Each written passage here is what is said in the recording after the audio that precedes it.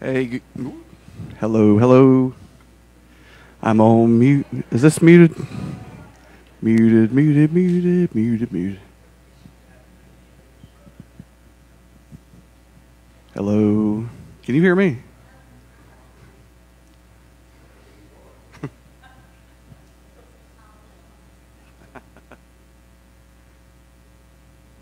Hmm?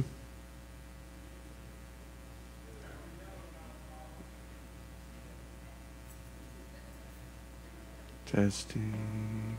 Oh, the sun.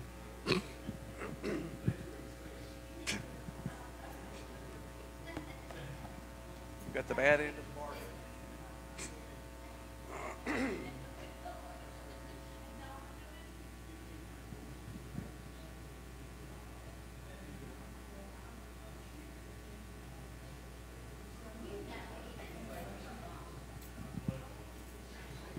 Hello.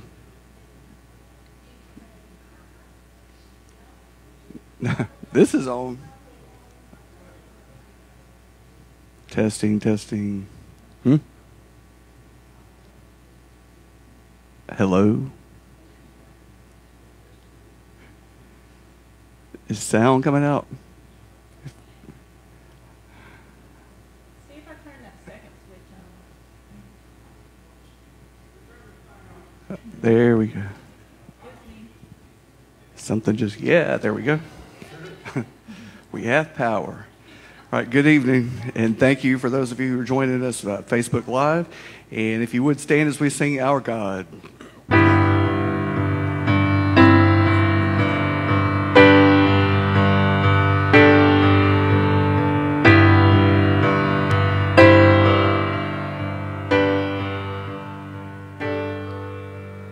Water you turned into wine. Open the eyes of the blind. There's no one like you. None like you. Into the darkness you shine. Out of the ashes we rise. There's no one like you. None like you. Our God is greater. Our God is stronger. God, you are higher than any other. Our God is healer, awesome in power. Our God, our God.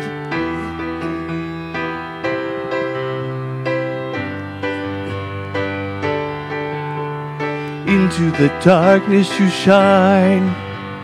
Out of the ashes we rise. There's no one like you,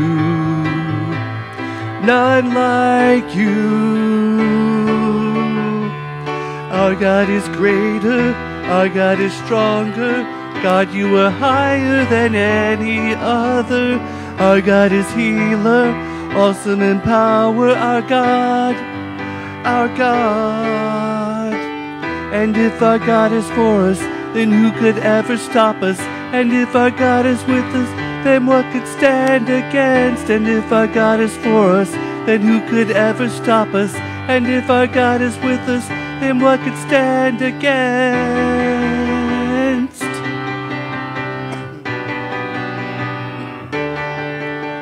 Our God is greater, our God is stronger. God, you are higher than any other. Our God is healer, awesome in power. Our God, our God. Our God is greater, our God is stronger. God, you are higher than any other. Our God is healer, awesome in power. Our God, our God. Let's pray. Father, we just come to you, and Lord, thank you that you are an awesome God, and Lord, that you are awesome in power, that you are a healer, and Lord, that you are higher than any other. And God, I pray that you would help us to realize that in our everyday lives and help us to live that out. And Lord, I pray that you would help us to be good witnesses for you. And we pray these things in Jesus' name, amen. And thank you, and you can be seated.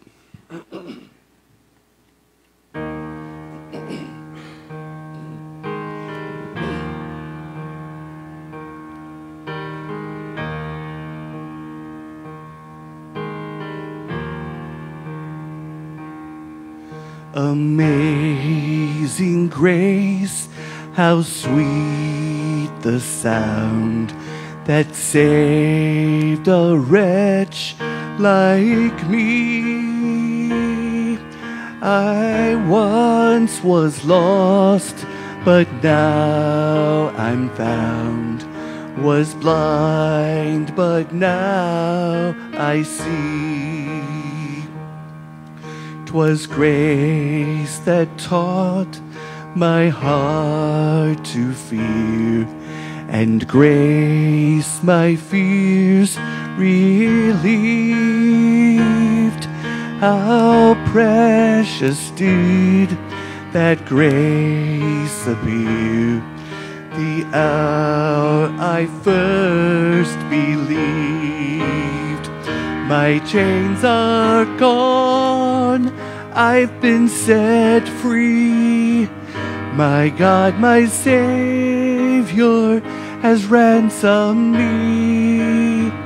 And like a flood, His mercy reigns, unending love, amazing grace.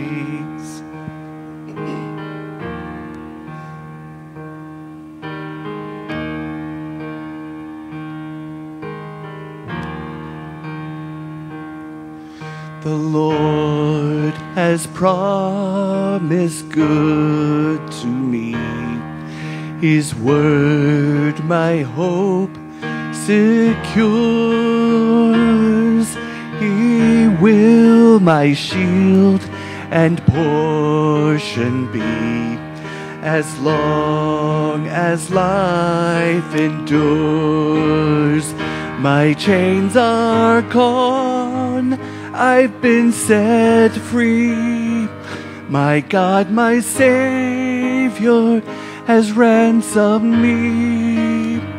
And like a flood, His mercy reigns, unending love, amazing grace. My chains are gone, I've been set free. My God, my Savior, has ransomed me. And like a flood, His mercy reigns, unending love, amazing grace. The earth shall soon dissolve like snow, the sun forbear to shine.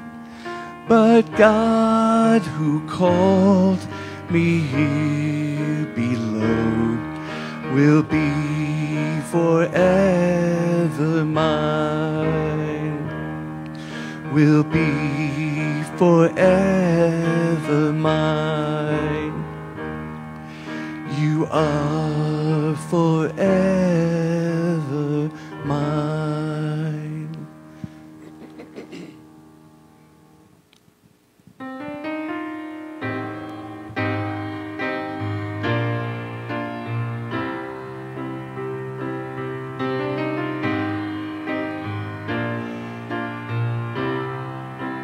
You are awesome in this place, mighty God. You are awesome in this place, Abba Father. You are worthy of all praise. To you our lives we raise. You are awesome in this place, mighty God. You are awesome in this place, mighty God. You are awesome in this place, Abba Father. You are worthy of all praise. To you our lives we raise. You are awesome in this place, mighty God. You are awesome in this place, mighty God. You are awesome in this place, mighty God.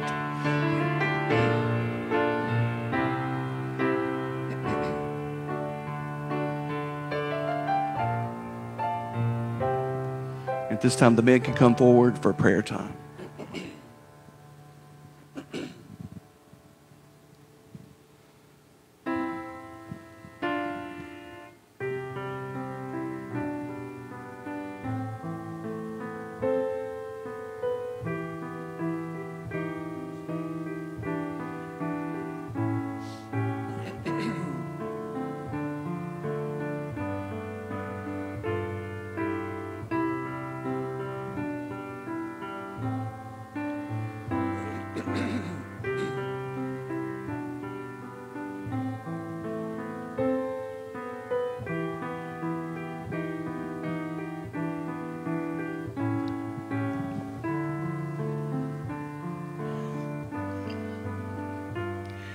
Heavenly Father, we thank you that we can come into your presence once again. We're here tonight, Lord. We come together to hear your word, to sing songs of praise unto your name. And Lord, so very grateful for the privilege of prayer that we have. As this prayer goes up right now, Lord, let us pray that our hearts are attuned to your will for our lives. Father, that we will feel the Spirit move in our midst tonight as we're here. We ask you to be with Brother Wayne, Lord. Give him just the words that will touch our hearts, that will lead us along the way tonight as we seek your face, Lord. As so very thankful for prayer, Lord, knowing that you hear our prayers. Let our prayers be sincere. Let our prayer be real unto you, Lord, as we think about you and what you would have us to do, the people you would have us to be. Let us always remember, Lord, that it's about you. It's not about us. Help us to keep you in the forefront in all our lives. Lord, we remember those that need you in special ways. They abound all around us. We lift them up to you. We pray for your perfect will in each life as we pray for that in our own lives right here tonight. We ask you to continue to be with us, Lord. Lead us, guide us, direct us as you would always have us to go, that you would have us to do the things you would have us to do. We love you, Lord. We ask you to forgive us where we failed you. In Jesus' name we pray all these things. Amen.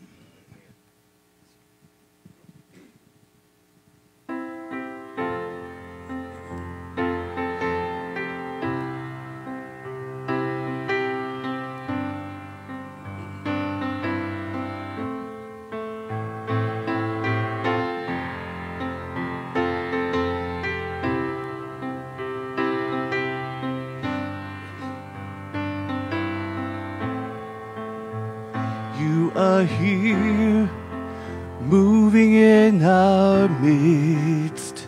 I worship you. I worship you. You are here, working in this place. I worship you. I worship you. You are here, moving in our midst. I worship you. I worship you. You are here, working in this place. I worship you. I worship you. Waymaker, miracle worker, promise keeper, light in the darkness. My God, that is who you are. Waymaker, miracle worker, promise keeper, light in the darkness. My God, that is who you are. You are here, touching every heart. I worship you. I worship you. You are here, healing every heart. I worship you. I worship you. You are here, mending every heart. I worship you. I worship you. You are here, turning lives around. I worship you. I worship you. Waymaker, miracle worker, promise keeper, light in the darkness. My God, that is who you are. Waymaker, miracle worker, promise keeper, light in the darkness. My God, that is who you are. That is who you are. That is who you are. That is who you are. That is who you are. Even when I don't see it, you're working. Even when I don't feel it, you're working. You never stop. You never stop working. You never stop. You never stop working. Even when I don't see it, you're working. Even when I don't feel it, you're working. You never stop. You never stop working. You never stop. You never stop working. Even when I don't see it, you're working. Even when I don't feel it, you're working. You never stop. You never stop working. You never stop. You never stop working. Waymaker, miracle worker, promise keeper, light in the darkness. My God, that is who you are. Waymaker, miracle worker, promise keeper, light in the darkness. My God, that is who you are. That is who you are. That is who you are. That is who you are. That is who you are. You are here, moving in our midst. I worship you. I worship you.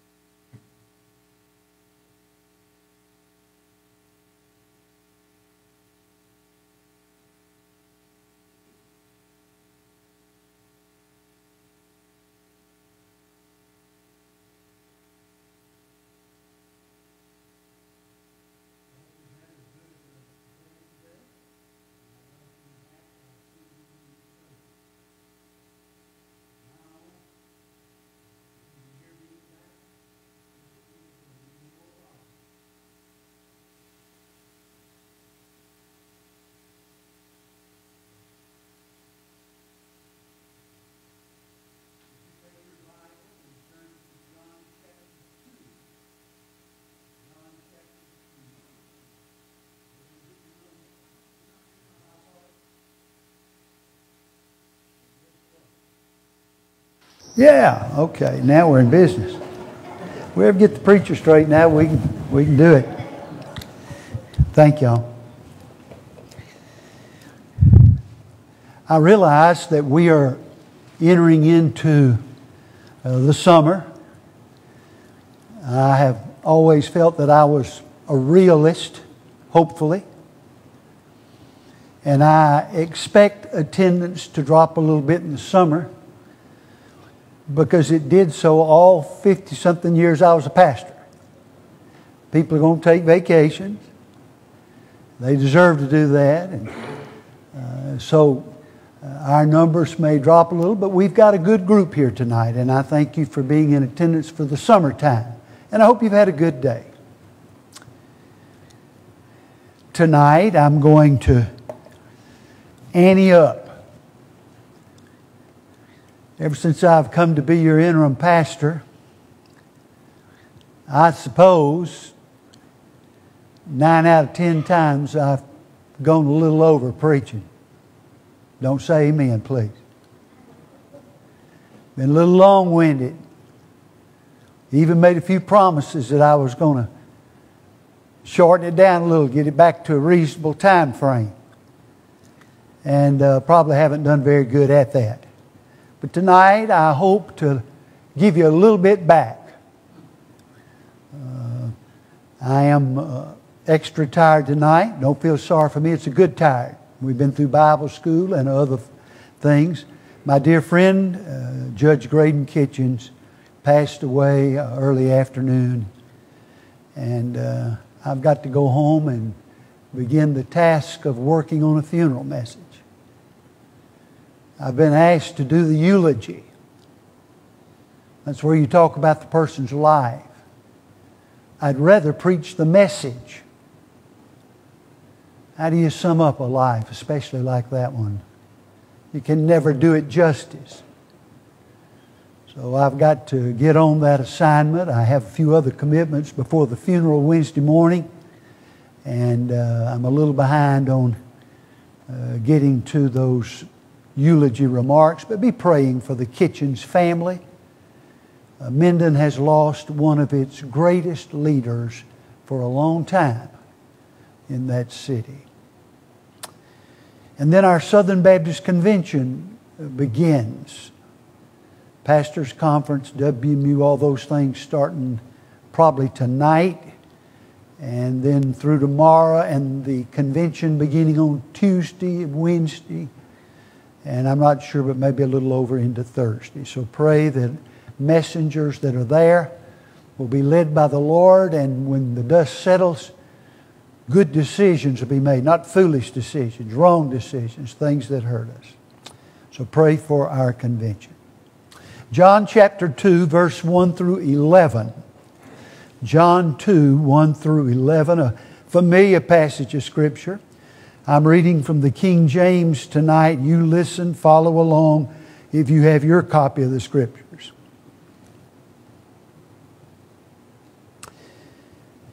And the third day there was a marriage in Cana of Galilee, and the mother of Jesus was there. And both Jesus was called and his disciples to the marriage. Not all of his disciples attended. If you read further down in the chapter, verse 35, Jesus is at this wedding, and there are 5 disciples that we know of that are there: Andrew, Peter, Philip, Nathanael, and John. Verse 35 reveals that they are present. So Jesus had been invited along with his mother and some of his close disciples. And when they wanted wine, the mother of Jesus saith unto him, They have no wine. And Jesus saith unto her, Woman, what have I to do with thee? Mine hour is not yet come. His mother saith unto the servants, Whatsoever he saith unto you, do it. And there were set there 6 water pots of stone, after the manner of the purifying of the Jews, containing 2 or 3 firkins apiece. Jesus said to them, the servants, Fill the water pots with water. And they fill them up to the brim. And he saith unto them, Draw out now and bear unto the governor of the feast. Go to the maitre d'. Let him sample this, and let him know he's got more wine. And they bear it. When the ruler of the feast had tasted the wine that was made, water that was made wine, he knew not whence it was, but the servants which drew the water knew. The governor of the feast called the bridegroom, and he said to him, Every man at the beginning doth set forth good wine, and when men have well drunk, then that which is worse. But thou hast kept the good wine till now. This beginning of miracles did Jesus in Cana of Galilee, and manifested his glory, and his disciples believed on him. May God bless the reading of his word.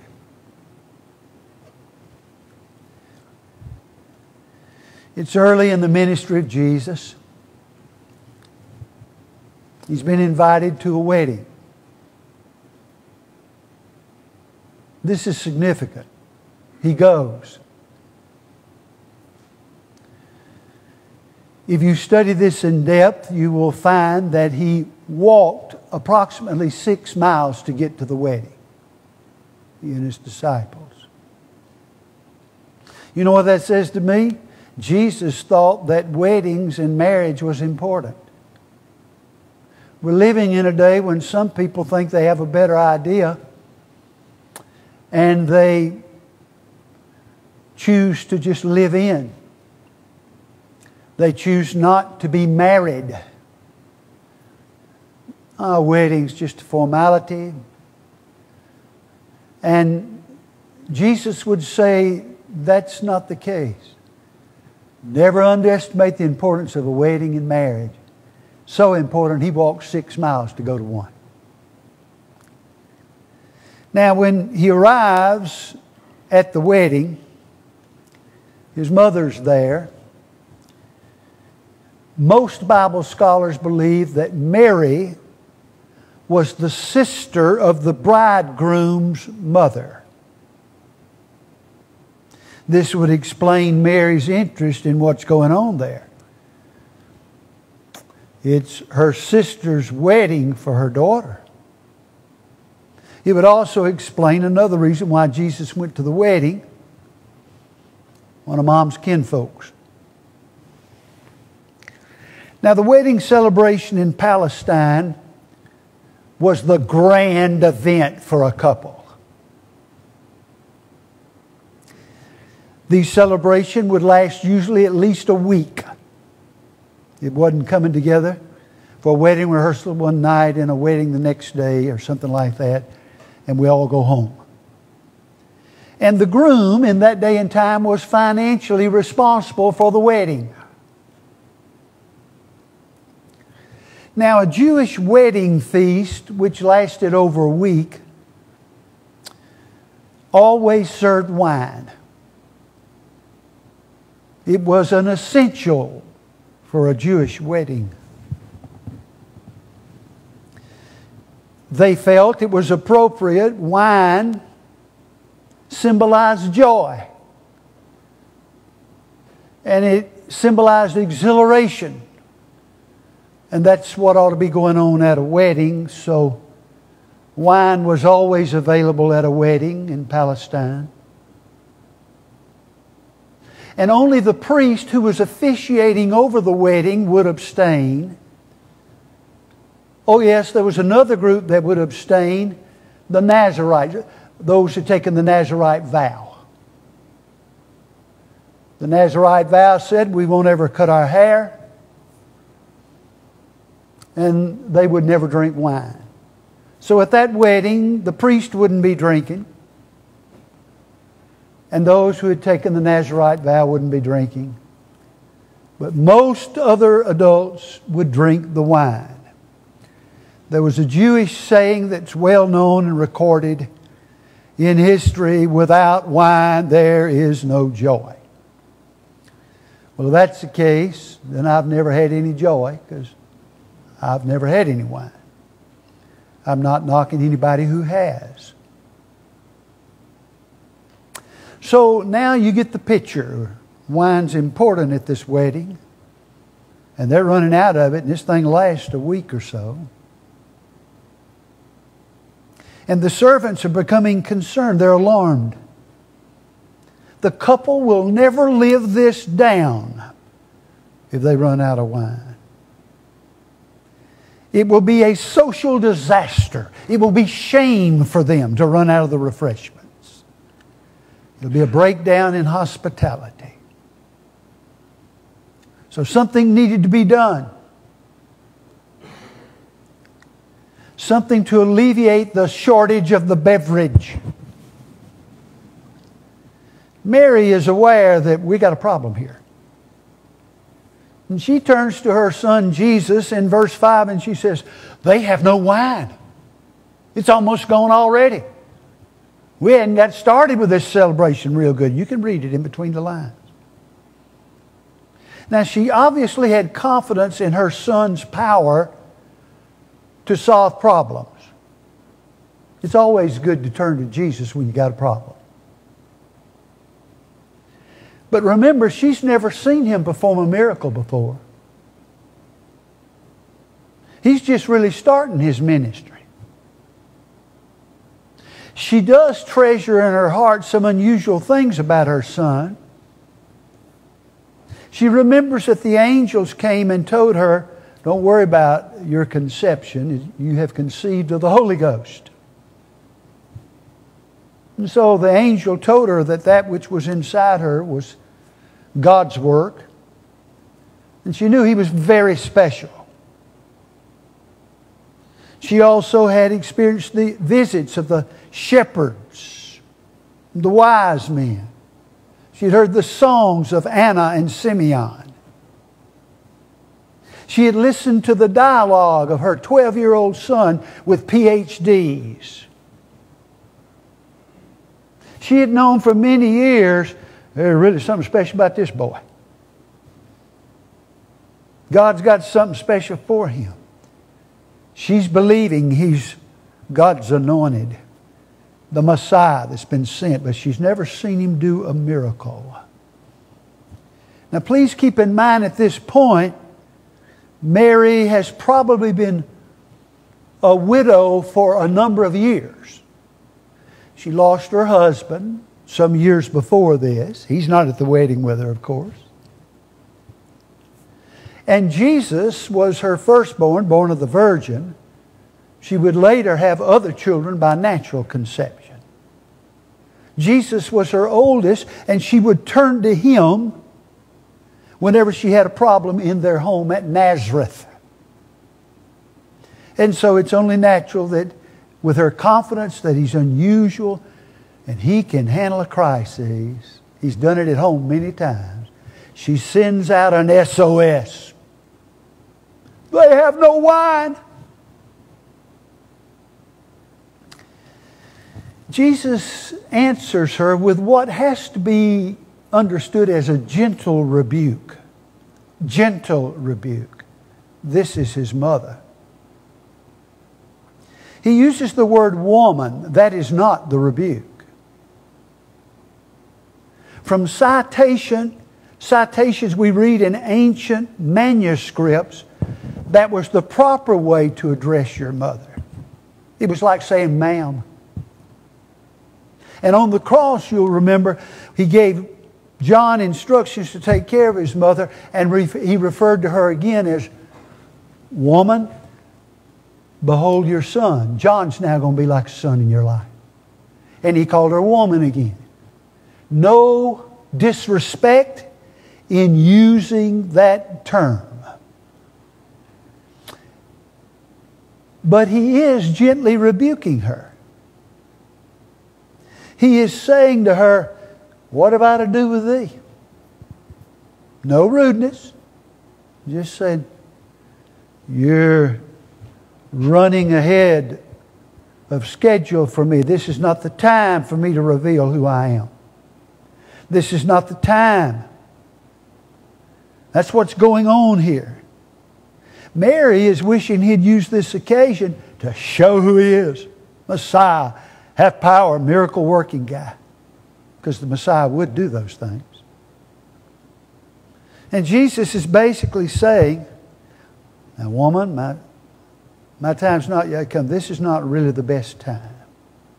Let me do it my way, mother. A little gentle rebuke, but no disrespect.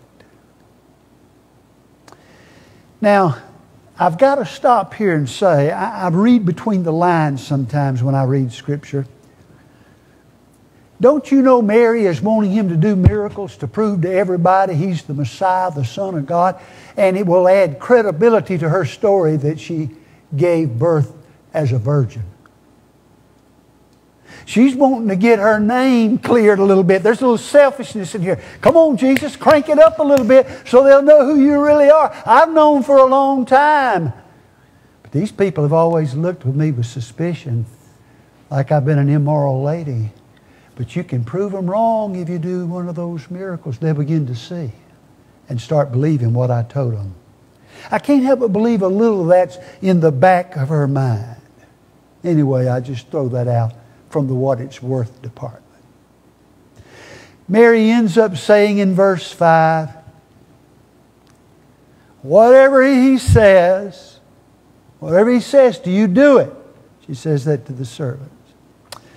Now, they're standing nearby 6 large stone water jugs used for purification purposes. Verse 6.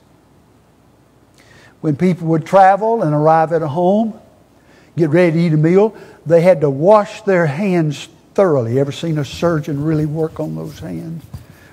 They had to wash their hands thoroughly, or if they ate without washing their hands, they were considered ceremonially unclean. And they'd have to stay away from going to the temple for a period of time. These pots were used for washing purposes. And Jesus ordered the servants to fill the jars. They were not full. 6 big jars. Notice verse 7, he says, fill them to the brim. So they were not full. They had room for more water. The fact that Jesus said fill it to the brim, I think there's a reason for that.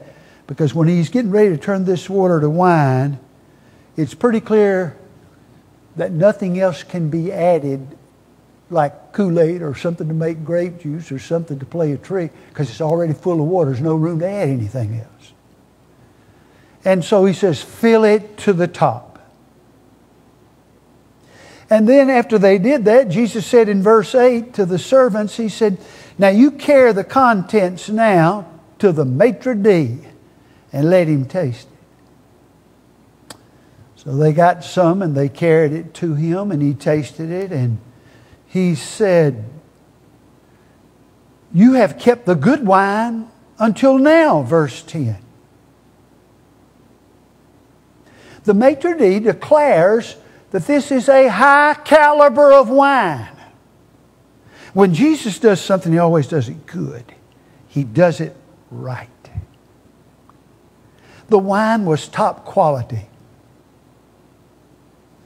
And it came in great quantity, not only great quality, but great quantity. Notice verse 6. These 6 water jars each contained 2 or 3 firkins, the scripture says. A firkin measurement was 8.5 gallons, 1 firkin.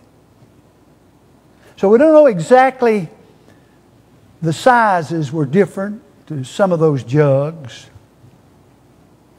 And they contained 2 or 3 firkins apiece. If you do the math on that, if a firkin's 8.5 gallons, each jar would contain between 17 and 25 gallons.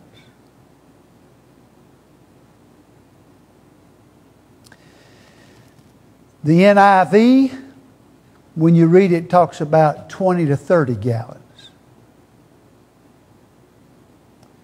So if you do the math, 6 jars with a total capacity, get this, between 100 and 150 gallons of wine. Now don't stop there. If you pour a glass for each person at the wedding, and say you give them a half a pint, based on this figure here, between 100 and 150 gallons, you gave each serving a half a pint. That's enough for 1,600 to 2,400 servings. Jesus created this wine, turned water to wine, in superabundance. You may wonder why he made all that wine. Well, they're staying there about a week, but that's still too much. It's Wayne DuBose's personal opinion. You don't have to agree with me because I might be wrong. But he made it so a lot would be left over as a wedding gift for the marriage couple. That's what I'm going to say. You do with it what you want to. Now, the maitre d' at first attributed this good wine to the groom. Read verse 9 through 10. said, boy, this groom, he's done something. He saved served the inferior wine first and gave the good stuff later. That's not the way people usually do it. He thinks the groom has set it up this way. The servants know the difference. They know the real facts. Verse 9. And basically they say, well, here's what we know.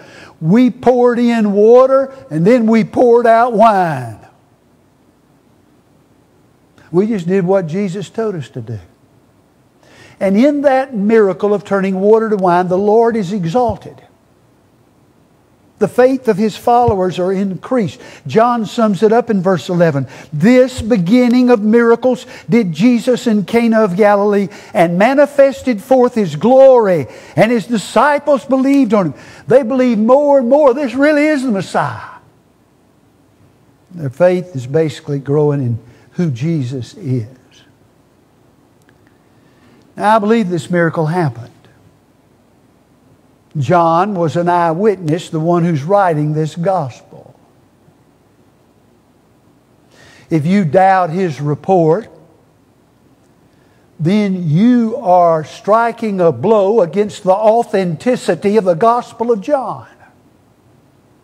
You're saying he stretched the truth or told a lie. He's an eyewitness. He saw it. And if I'm going to believe everything else he says in this book, I'm going to have to believe this too. We're in trouble if he told a lie. Let me make a few comments about wine drinking in the New Testament. People always asking preachers questions. Brother Wayne, did Jesus drink wine? Brother Wayne, was it intoxicating, the wine he drank? Brother Wayne, does this episode of Jesus turning water to wine give believers permission then to drink wine and alcoholic beverages? Let me give you some observations from my knowledge and study of the Scriptures and from my heart. Number one, the wine here at this wedding is more than grape juice. Now, some Baptists want to make it that, and I understand that. I'm a teetotaler, I always have been. But I'm also honest with Scripture.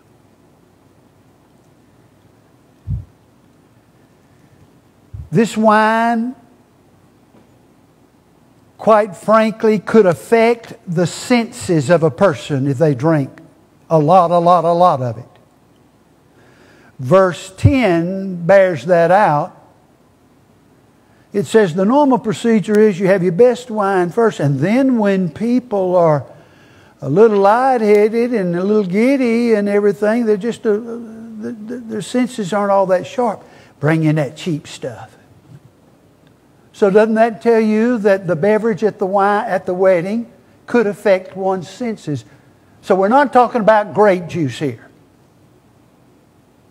And that's very important to me as we get started. It is called in this passage, the wine that Jesus made, good wine. That's what the Bible says it is. It didn't say good grape juice. Good wine. Did Jesus drink the wine of His day? Notice what I said, the wine of His day. Probably He did, but He was not a wine bibber. Read your Bible. Jesus would go and eat meals with folks, and some of them that didn't like Him started saying, he's a wine bibber. That means a person that drank too much wine and got intoxicated. Never was that the case. He was not a wine bibber. Now, you got to stay with me tonight. Don't you go out and misquote me. I'll find out where you live. And so I begin by telling you the wine at the wedding, Jewish wedding, is a little more than grape juice. And Jesus probably drank the wine of His day because water was a problem, and all the most vast resources of water in that day were mixed with a little wine to get rid of the odor and to help the taste. And it was just a common thing. Jesus probably drank the wine of his day. So when you quote me, you be sure you say that and stay with me. A clear distinction, number 2, should be made between wine as we know it today and the wine in Jesus' day. There's a similarity and there's a difference. The wine at that time could be intoxicating, and if you drank a lot of it, I say that purposefully, and you'll know why in a minute. The wine in his day was mixed with water. It was heavy diluted. The ratio was usually 3 parts water to 1 part wine. Sometimes it was 4 parts water to 1 part wine. If you read the Talmud, the Talmud tells you what the wine was they used in the Passover. 3 parts water, 1 part wine. And that was the wine in Jesus' day. When the ratio dropped 1 to 1, it moves from the term wine to strong drink in your Bible. There's a distinction in the Bible between wine and strong drink. Listen to Leviticus 10:9. Leviticus 10 and verse 9. About the priest it said, "Do not drink wine." Priest. He spoke to Aaron, the priest, said that. "Do not drink wine, nor strong drink." They're not the same thing. They're 2 different things. In Proverbs 20 and verse 1. Listen to this. Proverbs 20 and verse 1. "Wine is a mocker. Strong drink is raging." Notice 2 different things. Wine and strong drink are 2 different things. Wine is a mocker. In other words, if you tarry too long at the wine, it can give you false courage. It'll mock you. Strong drink is raging.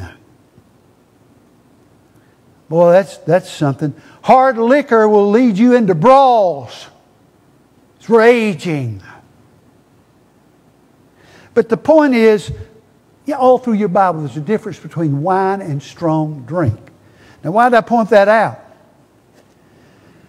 Wine was a mixture, heavy, diluted in Jesus' day with water. The strong drink became 1 to 1, not 4 to 1 or 3 to 1. And I think what you need to understand is this.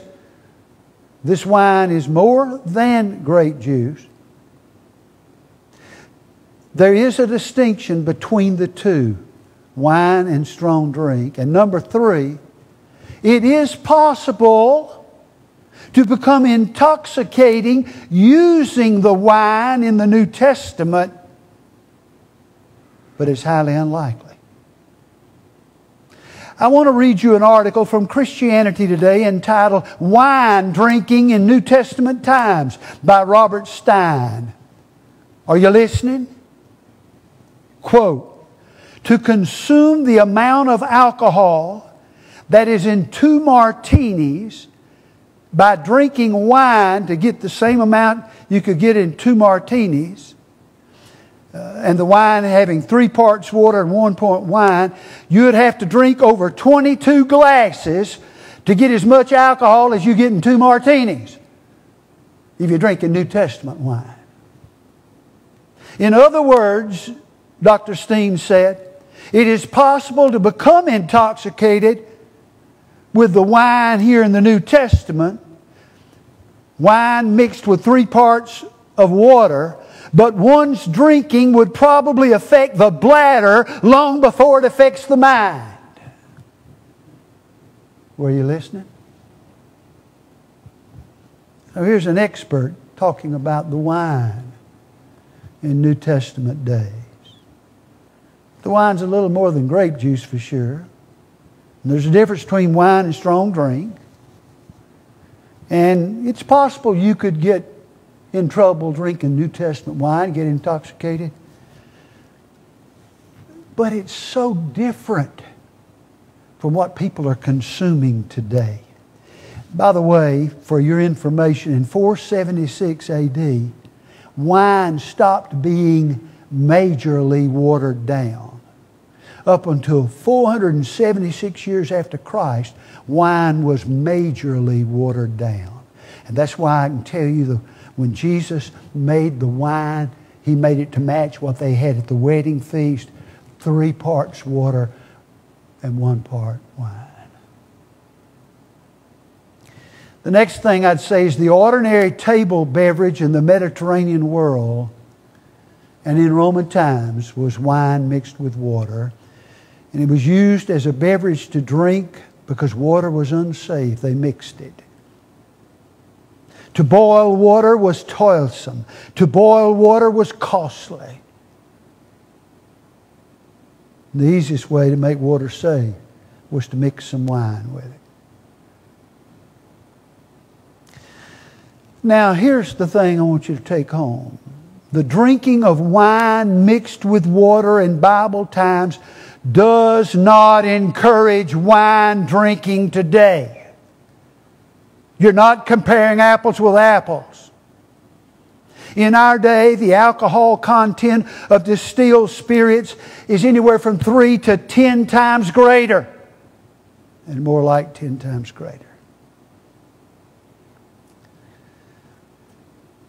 If people frowned on drinking strong drink back in Bible times, what do you think they'd do today with this strong stuff that people are taking? I want to tell you something. I've never regretted my decision to leave alcohol alone. I've pastored some people who take a social drink. They say to me, "Preacher, that's not a sin as long as I don't get drunk." Modesty and everything. I don't even argue with them. I just say, "I love you, brother or sister."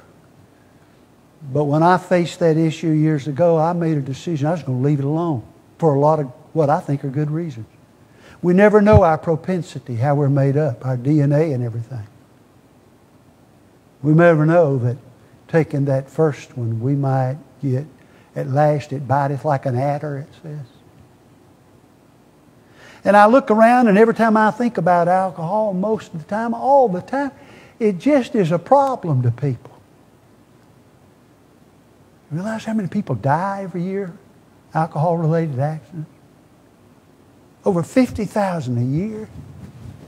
The health problems caused by drinking, every now and then they'll come out and say, "Well, wine will help you with this, wine will help you with this." Hey, there are more negative side effects than positive. Be careful. I want to read you something. I want to get you out a little early. I got to hurry, hadn't I? You think about this. Have you? Just think about this a minute. I'm proud that I've left it alone. Have you ever known a man to lose his job because he drank too little? I heard a man say one time, "My boss fired me because I wouldn't drink with him," so he may be an exception. But I've never really known people who got fired because they drank too little. What does that say? Have you ever known an employer who picked men for responsible positions in their company because they drank constantly? Never known one. Have you ever heard a wife say, "My husband will be the best husband in the world if he'd just start drinking"? You ever heard that? No, you haven't. What does that tell you? While we're on the subject, what insurance company do you know offers reduced rates for drinkers? I like my position better than yours if you have a different one. Did you ever hear of an alcoholic when he began drinking to say, "It will happen to me"? Also, "It won't happen to me, I can handle it." Did you ever hear a coach encourages men to drink a lot before a game? Now, he may have gone out after the game and drank with them, but not before the game. Have you ever heard children complain because their daddy never came home drunk? I haven't. Did you ever hear a drunk who boasted, I can take a drink or leave it alone? Whoever really did leave it alone? I could go on and on, but food for thought. I'm just simply saying, be careful before you get real liberal about alcohol. The teetotaler position may not be as dumb as you want to make it out. I have as much fun at an Alabama LSU game as those guys that are high, and I remember the next day what happened, and they don't. Just thought I'd throw that in. So don't use this thing, Jesus turned water to wine, it's okay to drink wine today. The two are different. New Testament day wine was watered down, compared to this alcohol stuff today. It's not apples with apples and oranges with oranges. 3 quick statements, and I'm going to go home. What do we learn about Jesus here? He's no party pooper. He's no killjoy.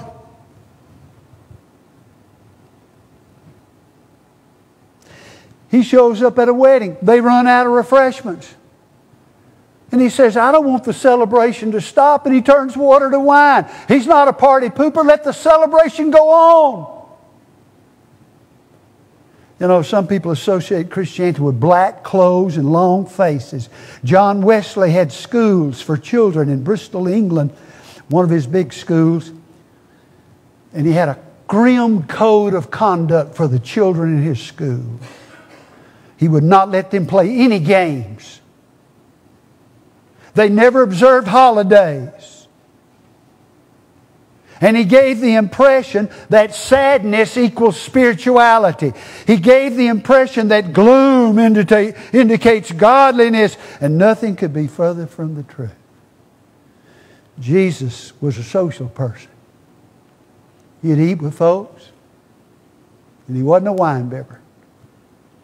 But he fellowshiped with folks, and he said, let the celebration continue. No party pooper. Second thing about Jesus, he can transform things.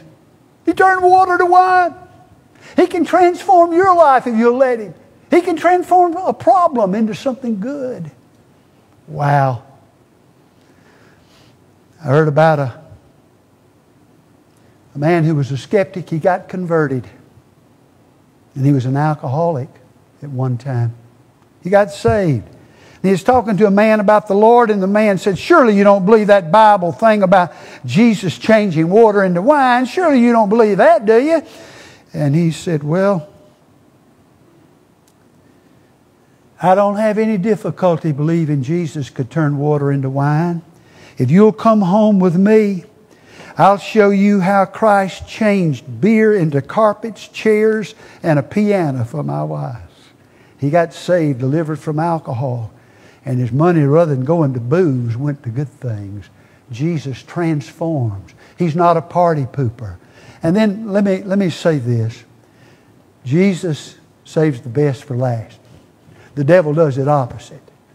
He gets you started out, boy, this is fun following the devil, having this big party. And before you know it, sin ends up in tragedy for you. And Jesus saves the best for last. I'm going to preach my friend's funeral Wednesday, part of it. He and I had a lot of good times together. He had a great life. He pitched baseball at LSU. Incredible man. He's just now really beginning to live. Jesus saves the best for last. He left Minden Hospital today, absent from the body, present with the Lord. Father, we thank you today that when we study Scripture, we've analyzed some things about this passage, but what really stands out is that Jesus is not a party pooper and a killjoy. You don't mind celebrate and have a good time in life. He said, let the wedding continue. And that he transforms things, water to wine. He saves the best for last, and we're looking forward to that day when we'll begin to experience the best. Bless my people here tonight as we go back to our homes. Thank you. Many of them are like me. They're tired. They worked hard all week in Bible school. Thank you for their labors of love, for their sacrifices, for their giving. Some of the sweetest people in the world right here in this room. Thank you for them and their spirit. Keep your hand on our church and bless us and meet our needs. And help us to keep preaching this gospel that Jesus makes a difference in a person's life. Through Christ we pray. Amen. Well, this Alabama watch that I'm wearing says it's 3 minutes after 7, and I wanted to get you out by 7 or a couple of minutes before. So I got to keep working on it. Y'all can always run me off. Please don't. All right, have a good week.